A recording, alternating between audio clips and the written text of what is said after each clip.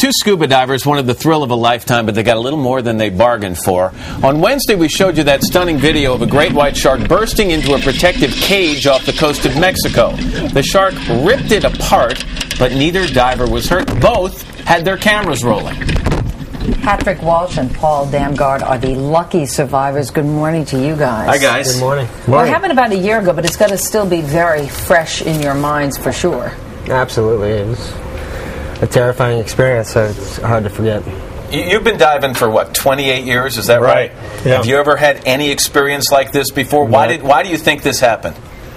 Well, I think the shark just got disoriented. And, when they grabbed the hang bait, the eyes rolled back, and it just got... So it wasn't going for you guys? No, not at all. There's actually a protective membrane. It's called a neck tape membrane that goes over their eyes whenever they're in a predatory manner. And so they're essentially blinded when they hit their prey. And that's what happened here. And when the shark came out of the water, came back in, it was completely blinded, hit the cage, blinded. And the video we're seeing, this is the one that you were shooting? Yes, Patrick? this is my footage. Here's my issue with this, okay?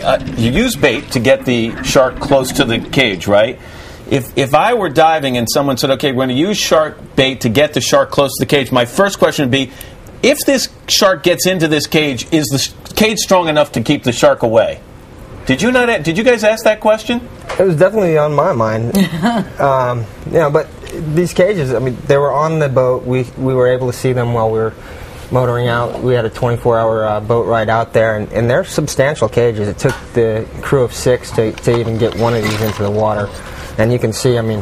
That was the first time it hit, that it pulled that out? This is just one bar from the cage.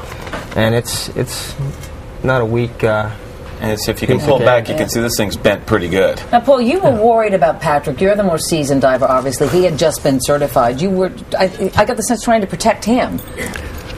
Well, at that time, I actually pushed him out towards the little escape hatch.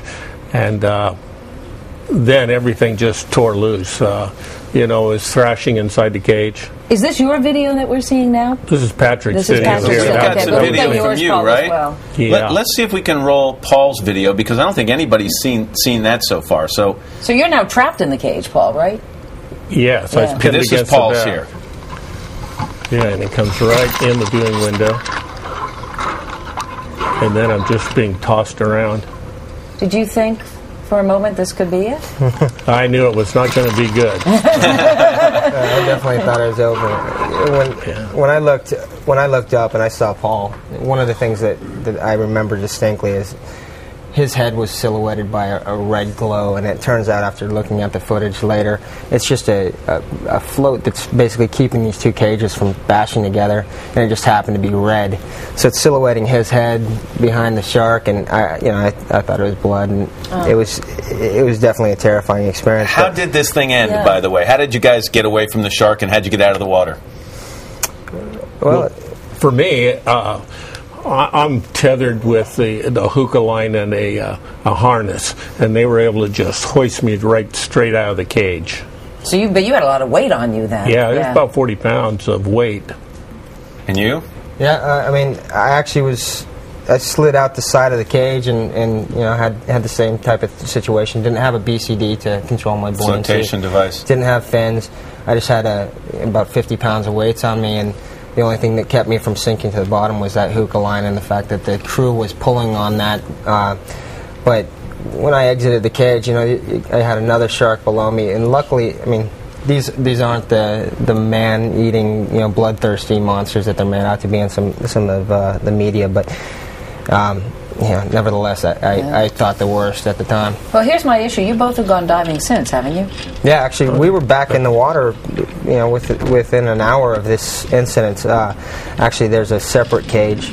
These are actually mounted on the back of the boat. There's a separate cage that actually drops off the side and goes about 30 feet underwater.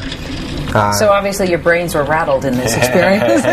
Yeah, actually you can see the cage here. Yeah. Oh my gosh. That's a submersible cage. It's actually more like a platform, but I was back in the water probably 15, 20 minutes after in that cage. Well, you guys didn't know each other before this happened. You're now soulmates. I think it's nice to have you both here. We're happy you're both okay. Great footage, by the way. Thank you. Happy holidays to both of you, too. You too.